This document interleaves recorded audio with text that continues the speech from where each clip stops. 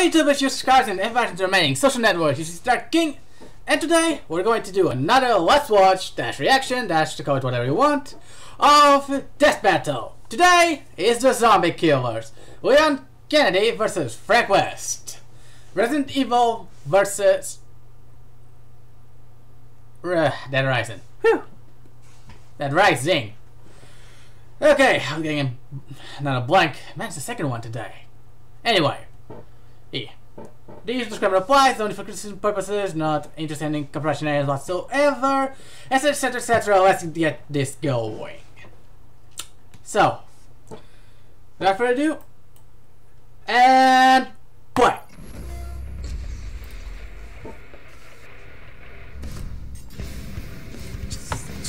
Surviving the undead apocalypse takes grit, perseverance, and an army's worth of firepower. With all that and some luck, these two became experts in zombie fighting. Leon Kennedy, the top cop and government agent in Resident Evil. And Frank West, the backyard wrestling MacGyver of Dead Rising.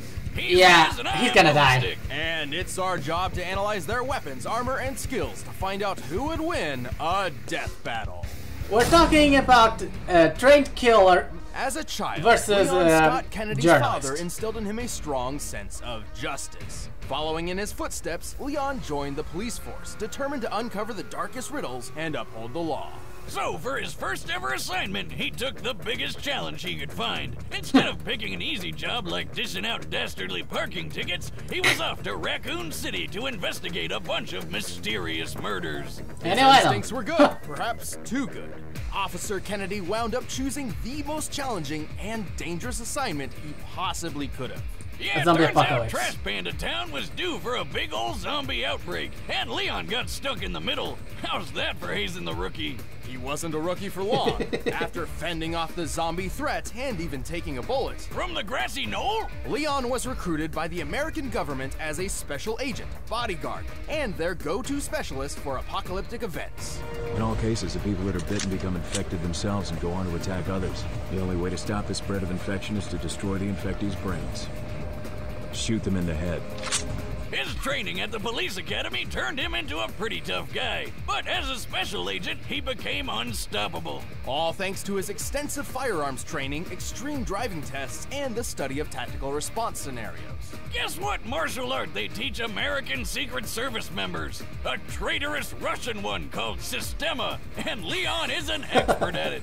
Systema is a free-form martial art focusing on disabling targets via pressure points and joints. While not specifically lethal on its own, Systema also involves quite a lot of training with knives and firearms. That's good, because I don't think fists would be enough to take on monsters like the Tyrants, Skinless Dogs, and... is that Gene Simmons? Right, these bioorganic weapons, or BOWs, were far tougher than your ordinary run-of-the-mill zombie.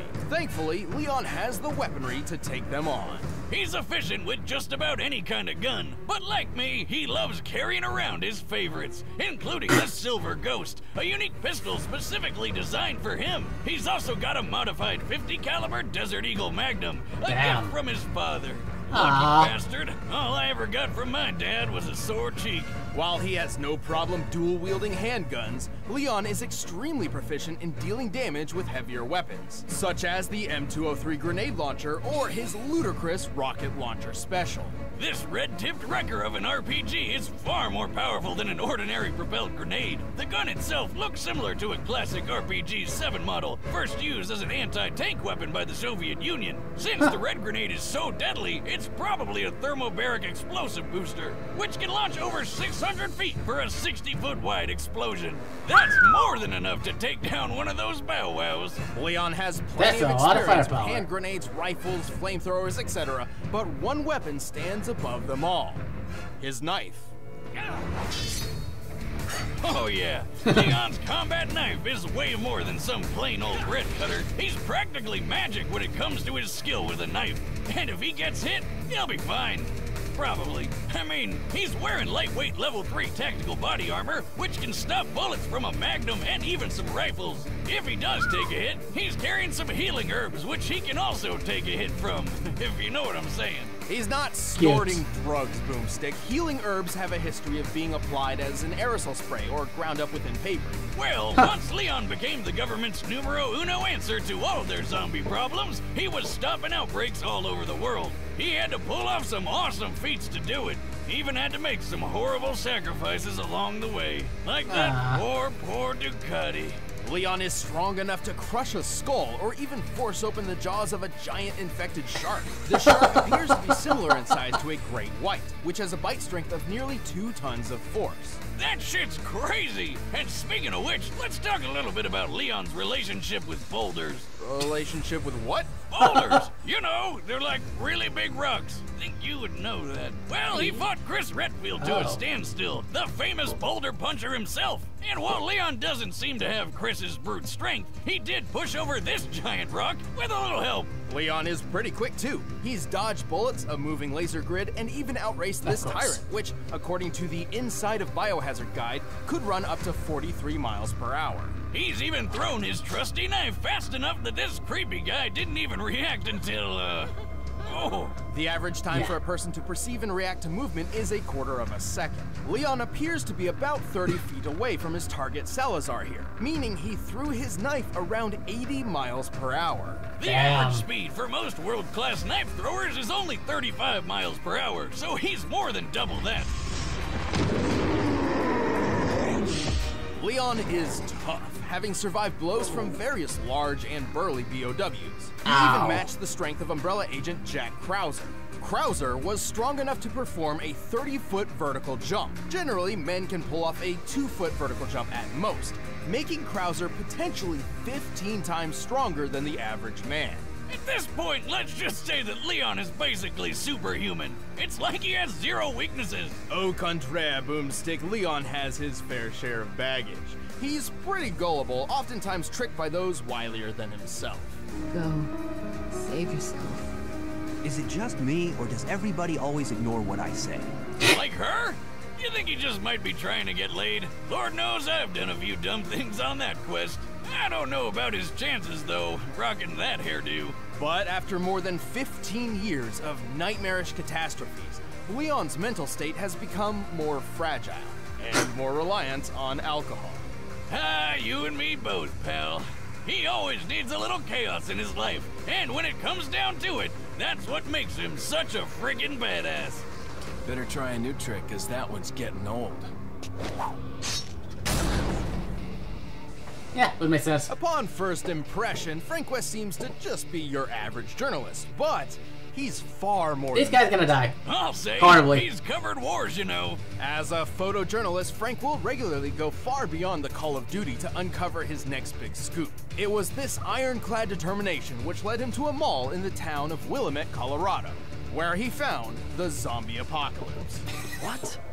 Did you just say zombies? But Frank's down to rough up dozens of zombies every now and then. And with his wrestling history and battlefield experience, he's got the skills to do it. Despite never having fired a gun at another person before Willamette, Frank discovered he's a natural when it comes to firearms. He's handy with all sorts of guns, like pistols, shotguns, machine guns, and a beautiful minigun. Oh, I love it. He's even got a Silver Ghost, a unique pistol specifically designed for government agent Leon Hey, wait a minute. But bullets can only last so long against a never-ending zombie horde, so Frank was forced to improvise. And thanks to being in a shopping mall, he had plenty of options. From obvious choices like sledgehammers, baseball bats, and chainsaws to out-of-the-box picks like shampoo, lipstick, lawnmowers, and a shopping cart, Frank has an uncanny ability to effectively weaponize pretty much anything he gets his hands on. Garbage, toys, food, you name it. This guy does not overlook anything's death-dealing potential. He even uses his camera flash as a weapon. His primary camera appears to be a Nikon D100, which has a flash color temperature of 6000K, or crystal white. When used up close, it's nearly as effective on the eyes as a flashbang grenade. Anyway, Frank survived the zombie horde with flying colors. His next step was obvious. Profit from it. He became famous Obviously. overnight. He was named the Hero of Willamette, hosted a TV show, and scored all sorts of endorsements. His love of using baseball bats to smash zombie skulls in even landed him a great commercial deal with Deadwood Pro Baseball. Damn, so he's making tons of money off of killing people. my dream. I know, right? All these zombies were technically people once, so when you really think about it, War this being whole the, situation you is know, pretty operative Freaking words. awesome! Ah, living the dream, buddy. You earned it. Uh-huh. Anyway, fame is a fickle mistress, and it wasn't long until Frank's 15 minutes of fame were cut short. He eventually became a college teacher, but not before several more encounters with the undead kind.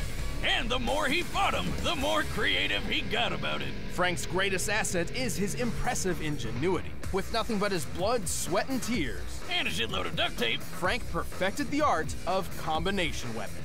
like the paddle saw, where he took a kayak paddle and strapped on a couple chainsaws for a rip-roaring good time. That's The just Electric silly. Crusher is an invention combining the power of a car battery with the weight of a sledgehammer, crafting a Mjolnir for mortals. The Blitzkrieg is a freaking wheelchair powered by a car battery, firing machine guns all over the place. Stephen Hawking could have even beat death with that. He can make a laser sword by sticking a gem into a flashlight.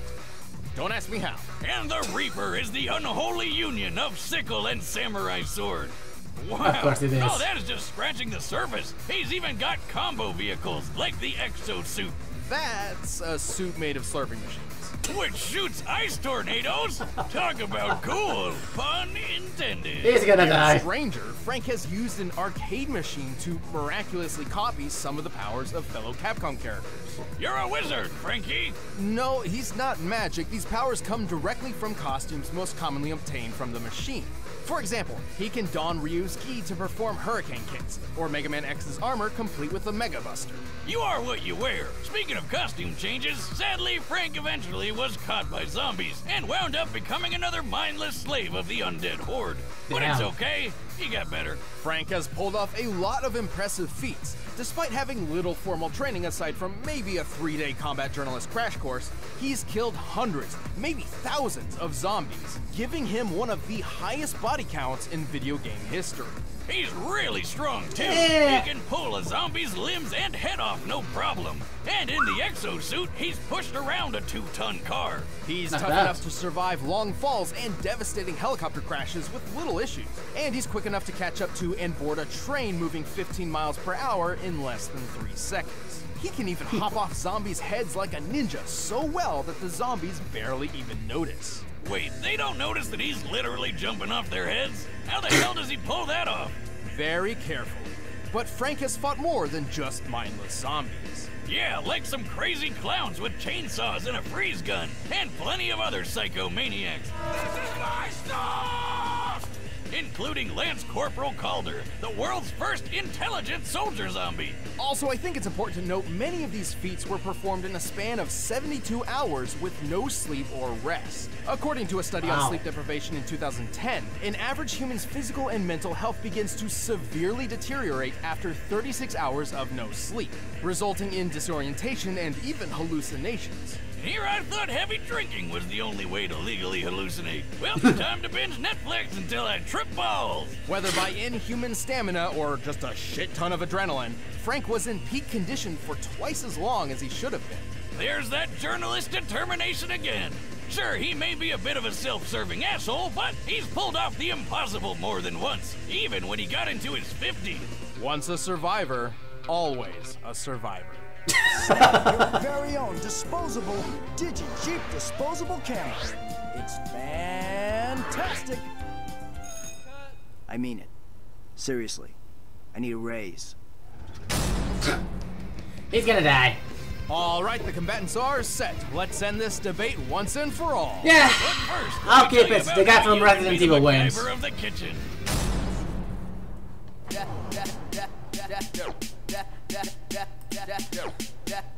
Come on, William? Yeah, William has taken and killed anything and everything Frank can come up with and worse. So, yeah, I've been saying this from the beginning of the video. Frank West is gonna die. It's a pity, but that's my 2 cents on the thing. Now, let's just this stupid ad. Why, you know, getting this my contribution for using the death battles. By now, That's why you're this probably react- shouting at the your death battle screen. video for its Where do I reaction. sign up? Well, Blue Apron is treating Death Battle viewers to Still, $30 I'm curious off what your first order. are if you the visit silly stuff that they are going to blueapron.com/battle. make So Frank check out this do week's before he, menu and get you your know, $30 kicks the bucket. off at blueapron.com/battle. But right Nothing else? now, It's gonna be it's interesting. time for a death battle! Anyway. With the evacuation complete, state officials are prioritizing outbreak containment. Yet there are still reports of looters within the city. Who knows what these people think is worth braving certain doom to get? Sweet! Just what I was looking for. What are you doing? No one's supposed to be here. Never stopped me before, pal. Actually, that makes sense.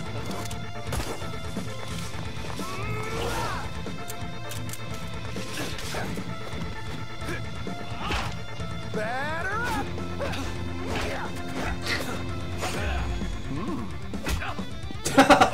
See you in a flash, buddy.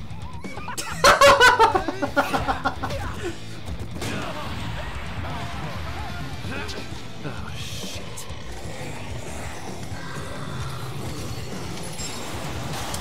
Hey, here comes the zombies.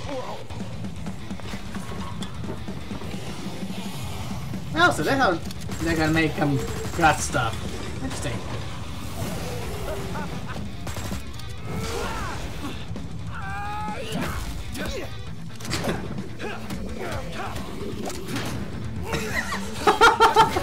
Yeah, sure. Heaven kill zombies while they're busy, you know, trying to kill each other. Makes sense. Not the silliest stuff I've seen. Give it up, man. You can't keep up with me. Wanna bet? I've covered wars, you know.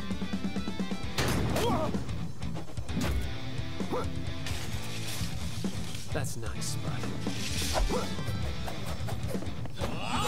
I fought them. Yeah, that was my point. Oh. Lucky me.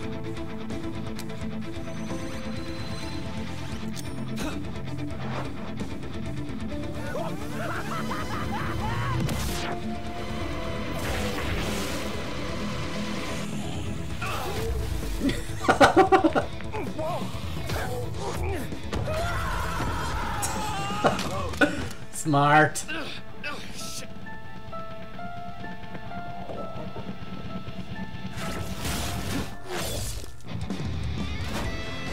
Nice to meet you. Why don't you chill out? Really?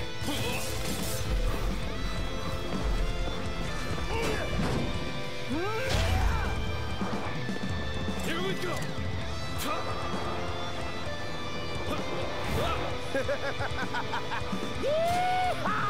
It was ice fighting with you, buddy.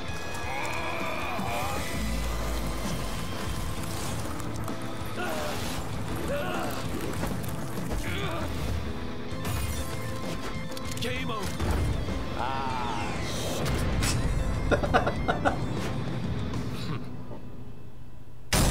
Yep, as predicted. Something tells me Frank won't be coming back from the dead this time.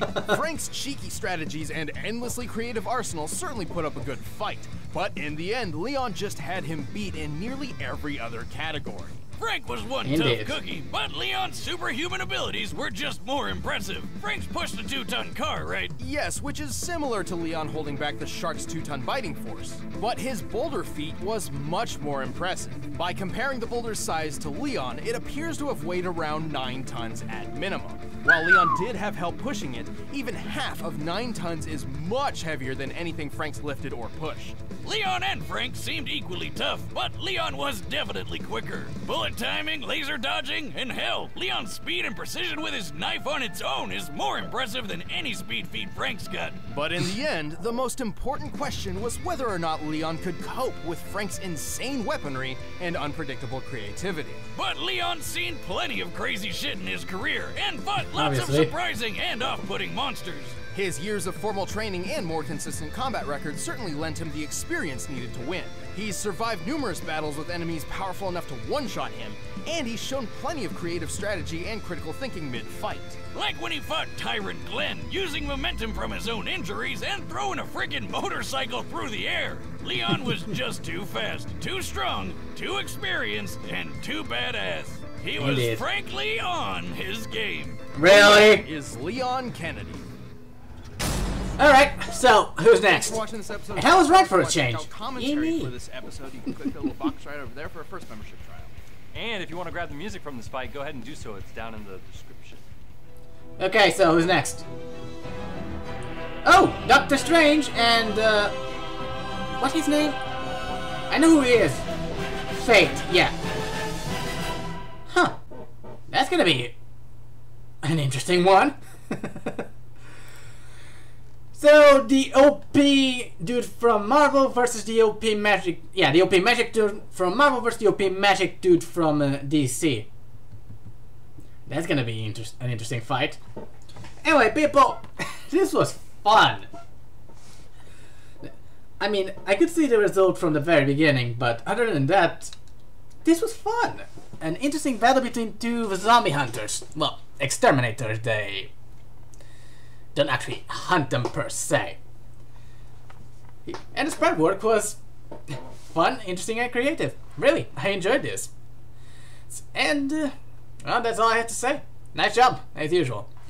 So, hope you enjoyed this, and until next time, don't forget to like, subscribe, and, well, you know the drill. Till then, I'll see you around. Ta-ta!